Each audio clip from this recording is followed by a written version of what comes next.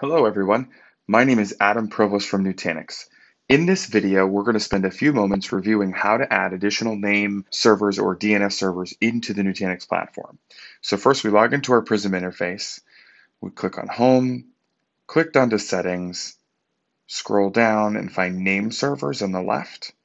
And here we're going to add in an additional name server, 10.50.0.11. So why do we add in name servers? From a Nutanix perspective, we add in name servers because we do things like name resolution for Active Directory login or LDAP login, and then we also do access internal resources for things like NTP servers, and then we have our SMTP engine and Pulse for sending alerts to Nutanix on your behalf, or as well as sending email alerts to internal IT teams and whatnot. So name servers are a pretty vital part of the platform.